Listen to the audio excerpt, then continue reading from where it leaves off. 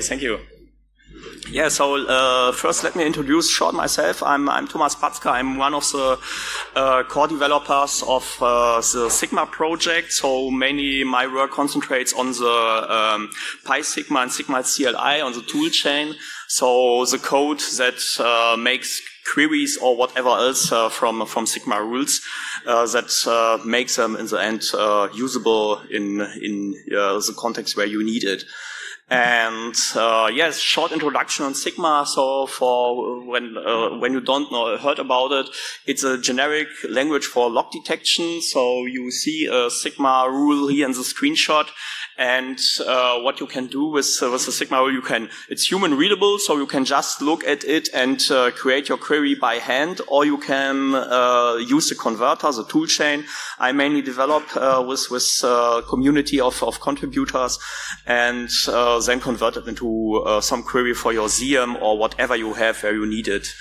Furthermore, there's content, so detection rules. So we have a open source repository with over 2,000 rules nowadays. So it's really huge, and we also try to stay current with new threads in this repository. And yeah, this is code I mentioned, the toolchain for parsing Sigma rules, transformation of Sigma rules, and for converting them. If you want to know more about Sigma or want to use it or interested in it, Sigma HQ.io is your entry point. So some words about the project history. So we started around about 2016-17 it was an experiment. So Florian Roth started this together with me. He had the initial idea of creating some generic format for log detections, because at this point he worked in projects where we had to do this for different customers, for different systems, so doing the same basically all over again. And I worked also in a context where I had to distribute detection rules to different entities of the company I worked for, also in different formats for different systems. So it was a problem that had to be solved. And yeah, so basically Florian wrote the rules. I started with the toolchain. It was some huge monolithic POC grade code, so nothing I would recommend anyone to use in production. It was just to show, yes, it works. And yeah, finally, when you prove that it works, people start to do it in production, and this is something you should be aware of. In 2020, it was a great time, lots of time sitting at home to doing something on the project. So what we have done here is splitting the rules from the code, and I also started to rewrite the converter and creating PySigma and Sigma CLI. That is now the current toolchain. And yeah, currently we are in a phase of evolution, so a lot of new features appeared in the last 2 years. Sigma correlation, something people waited a long time for, filters, post-processing, so a lot of features that enable the users to use Sigma in their detection CI/CD pipeline. Yeah, project structure, how it has started. So we had a huge repository and everything was contained in it. So code and content, it was one repository.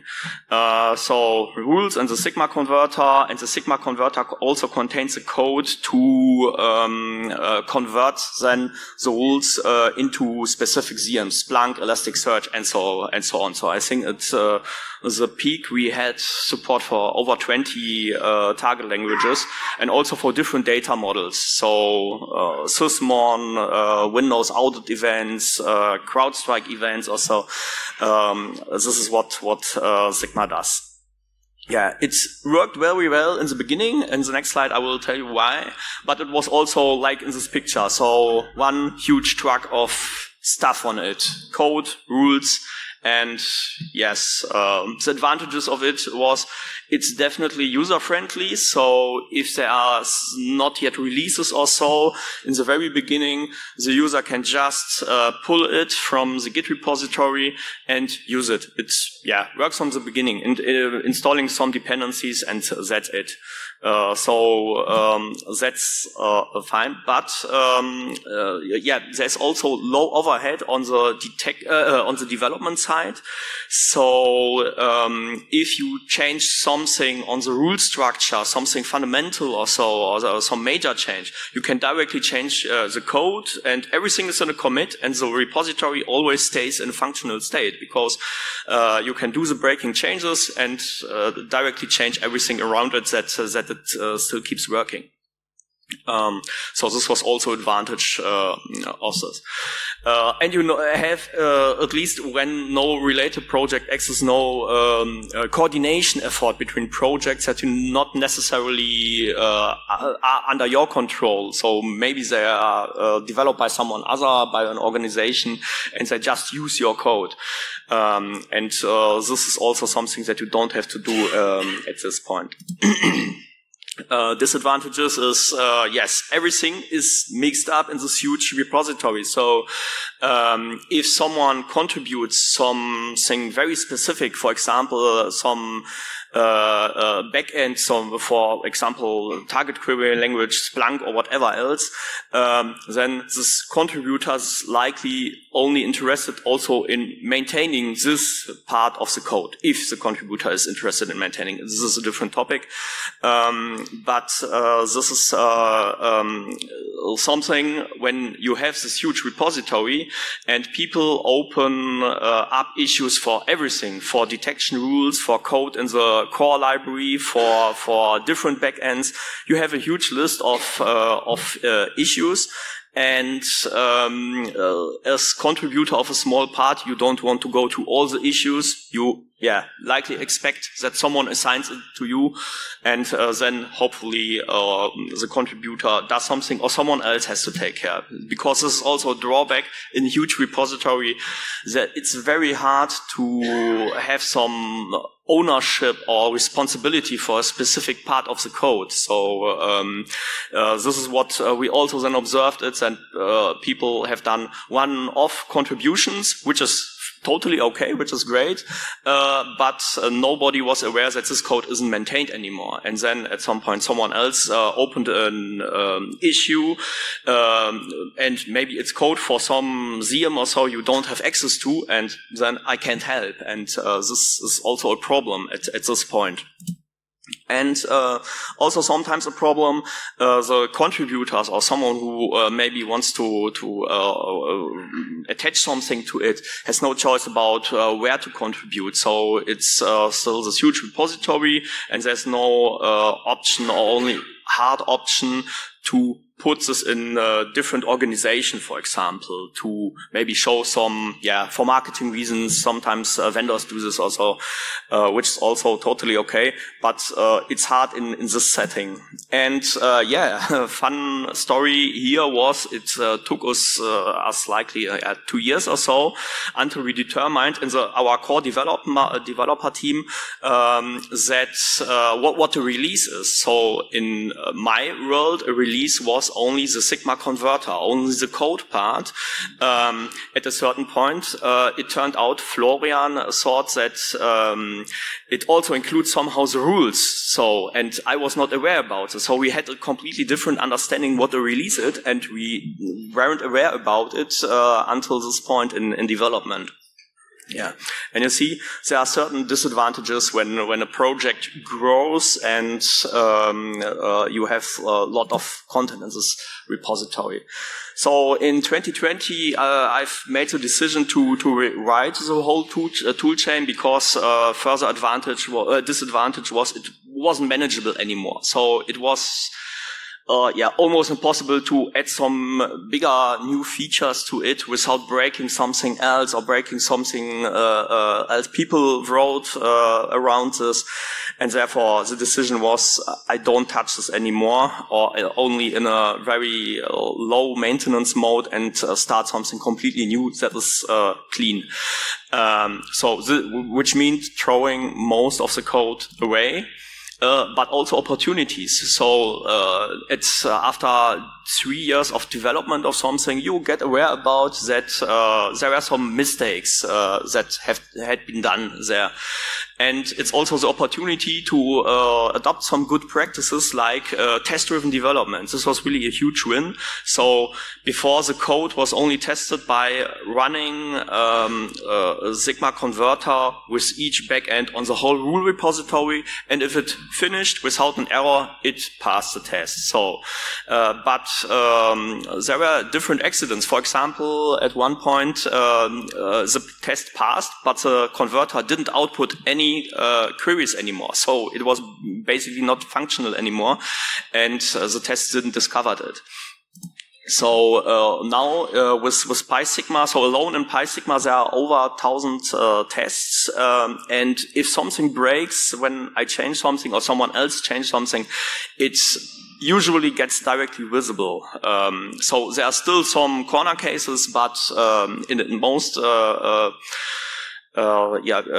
cases it gets directly discovered, and then it can be changed. And it also accelerated the speed of development, so it was easy then to add new features to it, because because of this property, okay, I add something, I change something, it breaks on somewhere different, but I know this, and can drive the development forward. And very obvious code quality increased here. Drawback, sure, if I draw something array, there are still few backends that are still only available in the legacy toolchain, which is now really outdated. It doesn't support all the new features of Sigma, so correlations are not supported and so on. One of this victims is the grep backend, but I think I will rewrite it again at some point. And the project structure has also changed. So what we have done is we separated code and content. So the rules are in the old repository where we started everything, but the code completely splitted off this repository. So there's the PySigma repository with library code, and this code is only intended to be used as library. It's not as with Sigma Converter anymore, which was some mix of CLI that you could also use as library with a very ugly API.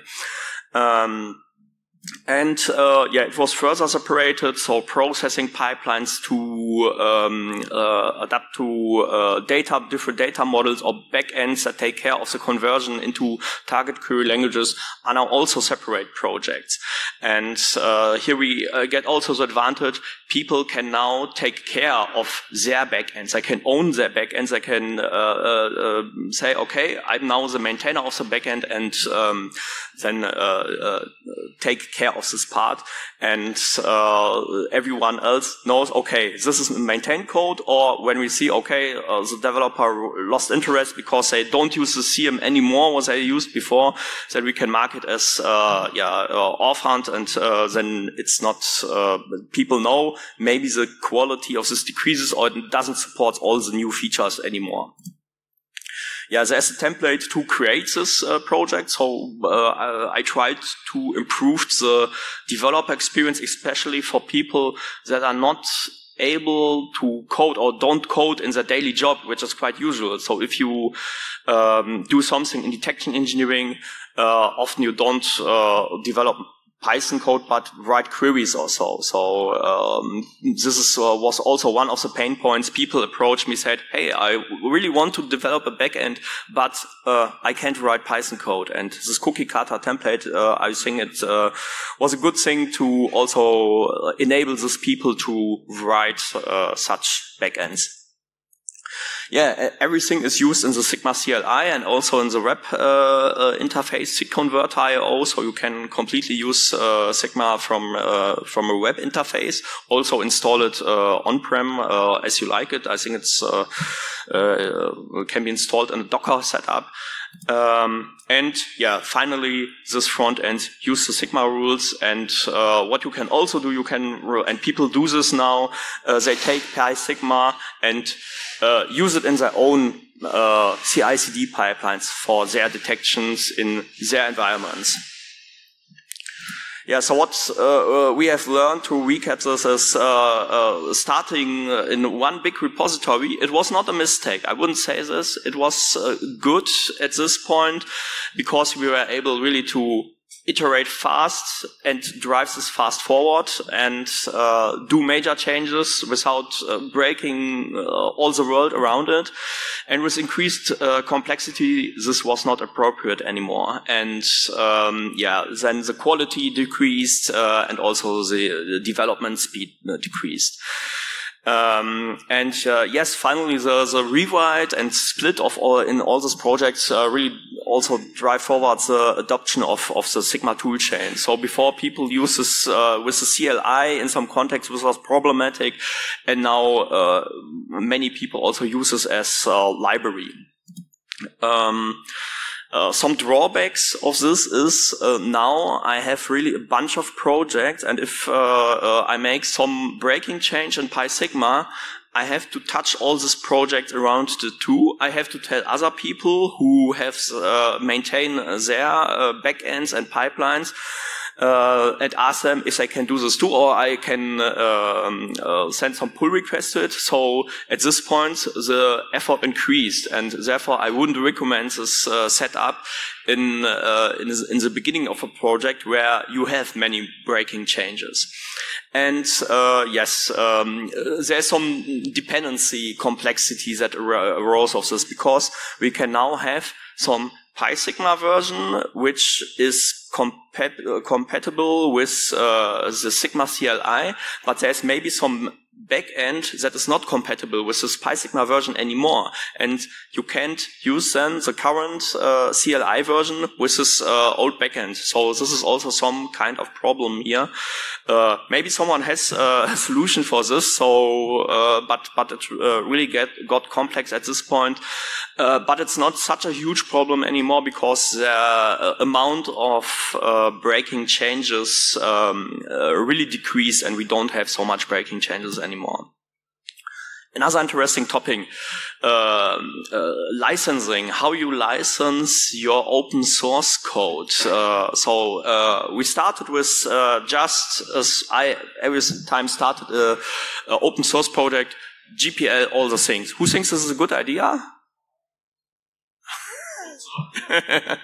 Yeah, I think at least it's not a bad idea, but there are certain points you should think about, because in our context we had some specialty. It was there was this content, the detection rules. And then the question also came up, yeah, you now have this cool query language. We want to integrate it in our ZM, in our commercial product, but how we can do this with GPL code. So, because then it gets problematic. And also in other commercial or company contexts, this got a problem.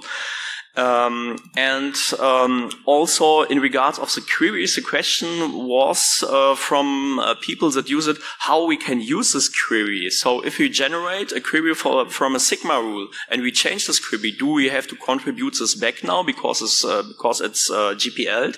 Or if we change the Sigma rule with some environmental baselining, so something that the user don't want to share publicly because it's in regards of their environment, and we also don't want environmental baselining of the users in the public repository. So no one wants this, but GPL says do this, and at this point this really got problematic.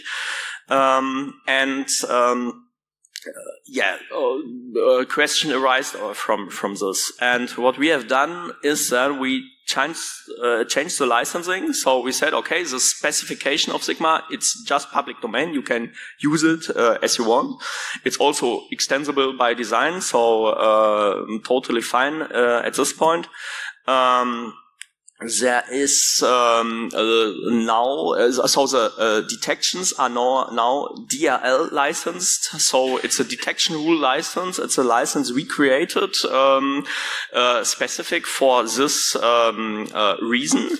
DRL is based on MIT and it adds attribution of the rule author to it. So this is what in discussions with contributors, what we agreed on. They said, okay, we don't care if this is used as in some commercial product or so, but if someone uses this rule, we want that the user is able to see that I created the rule, and furthermore, it shouldn't be hidden somewhere deep in the directories of the product, but it should be visible in the UI. And in the UI, there shouldn't be also an attribution to Sigma HQ or the Sigma project. It should be then the name of the rule writer, the author of the rule. And yes, that's what we then try to bake into the DRL license. Yeah, the toolchain is now LGPL, so it's now more permissive. You can use it also in commercial products better. So there was also the demand to make it even more permissive, but at a specific point, this was the decision that LGPL is really a good match for the toolchain here. And for backends and processing pipelines, so the ones I started are also LGPL, but there are also backends that have a different license. So that's also possible that you write a backend and give it a different license for whatever reason. Yeah, lessons learned in regards of licenses. So really think about it. If the license is appropriate to your use case, because switching licenses is really challenging. So you have to ask every one contributor of the code or of the rules if this is okay to change the license, and if it's not okay, you have to remove it. It can end up in a lot of work. Luckily, in our context, all people we reached agreed on this, so it was okay for them. This was really great. And yeah, as I said, the license really has to match the use case. So especially if you release some detection rules in an open source repository, think about using something different, the DRL or whatever else, because for us it turned out GPL is not really appropriate for this context. And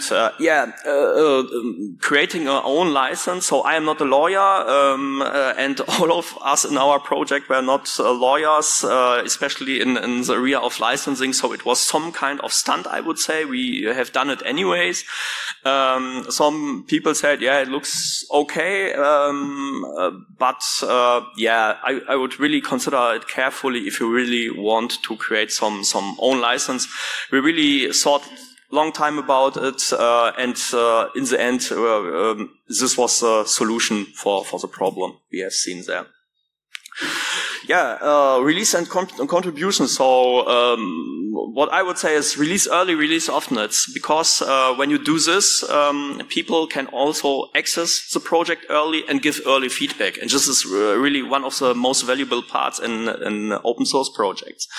And also gives the people the opportunity to use the new features directly when they appear. In regards of contributions, it's always a question: is the contributor willing to maintain it? Is it a one-off contribution? Regardless of this, all contributions are great. So I don't say any of this direction is the wrong one. So if someone contributes something, it's always some way forward. At least it's maybe some inspiration about something that can be done better. Also, especially in regards of contributors, when you contribute to an open source project, you should really think about, is it only a small fix or an improvement? Then it's totally okay to just make a pull request and contribute, or if it is a major change or something new concepts that you want to introduce, then I recommend reach out to the maintainers of the project, because there can be really some good reasons that this should be done in a different way, or maybe it's already work in progress somewhere or so, and therefore you should really reach out to the people, because for me as maintainer of a project, I really feel bad when I click on the reject button in a pull request. So I don't feel nice when people wrote 100 lines of code and the idea is good, but I have to say for some reason, yeah, but it doesn't fit into the concept, and we currently develop something similar here. Then the balance between ensuring quality and being tolerant. So there are certain points I say they are must-have. So the test must pass. So if something is red, I will not click on merge. And also, if you develop something that adds something new to it, then there should be also a test. And we also now enforce code formatting, that we don't have difficult formatting styles in the code with black. Some people like it, some people don't like it, but in the end, it's an improvement, because the code looks similar all the time in the project. If some contribution doesn't meet the requirements, I'm also fine sometimes, or mostly it's only a few minutes, I invest into the pull request then, or I put a comment in it, hey, could you add a test for this and that? And then this works. Especially in regards of the Sigma project, if you make a pull request, don't be shy, do this, because I and also the other ones try to be supportive that your pull request finally gets merged into it. And in regards of roadmaps, there are always plans to what will be done next. My next plan is to release PySigma 1.0 with some structural improvements too. But because I do this in my spare time, there is no timeline, no dates or so. So this is something people always again ask for, hey, do you have a roadmap, with some times that I say no, it's really most of this is my spare time, and I don't want to have deadlines in my private life. Now I come to the final topic, staying motivated, which is related to the last point. So developing an open source project is really a lot of, sometimes I'm really motivated and I say, cool, now I develop a new feature, then I look at all the issues and the evening is over and I only fixed issues, because there are also very sub ones and where I have to really deep dive into the code. Then also support people and solving problems people have with this, answering questions people ask. It's really lots of communication. And in the end, when there's some time, this is my favorite, developing new features or improving something that already exists, that it gets better. And what to do to stay motivated, especially from the contributor side or when you are a user. Feedback is always great, positive and negative. So if you point out some bug or some issue, I'm really happy because then I know there is something I can improve and fix it. And even better is, this really makes me happy when the pull request, the fix directly comes with it. So this is really a great feeling.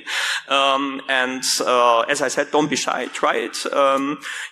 Another possibility is sponsoring. A long time we didn't have done this, or people approach us, hey, can we give you some money because we think Sigma is great. And now I enabled 2 years ago, I think, sponsoring in the GitHub with GitHub sponsors, and it's also a source of motivation, but also spending money into funding domains, or sometimes I do some experiments in cloud systems, or also for stickers. They are on the table here, so you can grab some or approach me. I have them also on my back.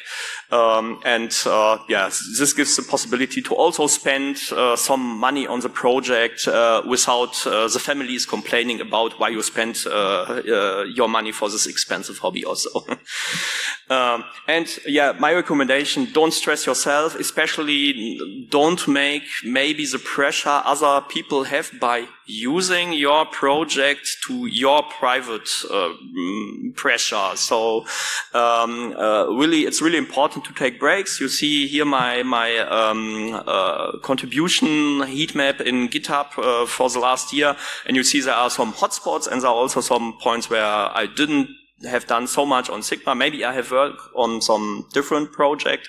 Maybe it was a stressful time anyway, so it's really important to also not spend all the time on this. Yeah, spend some time with the family, do some sports, also whatever.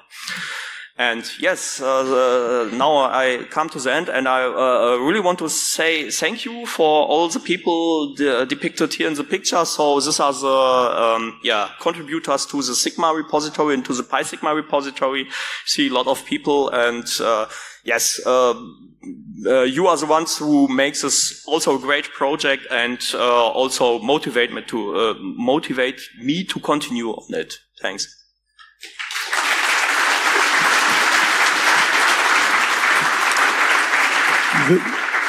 Do we have a question? We might take one. We are the only thing standing between you and lunch, we know. We have a housekeeping thing, so don't run away. But first a question, if anyone has one. Thomas? Yeah.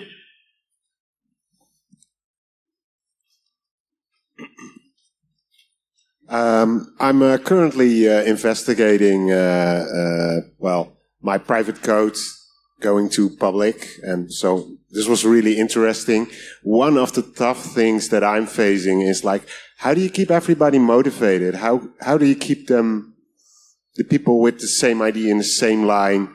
Because of course, one of the most fearsome thing is that, of course, you get a fork, because nobody agrees upon, so we start a new project. How do you handle those more human challenges, I would suppose? You are talking about keeping contributors motivated, or yes, and keeping them in line, whatever line there is, of course, but.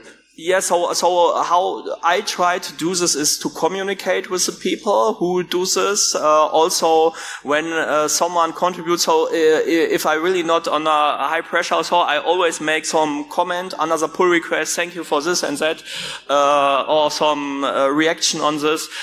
This is how I try to give the people the impression that I value their contribution. That's it's really great what they are doing. So this is how I try it, at least. All right.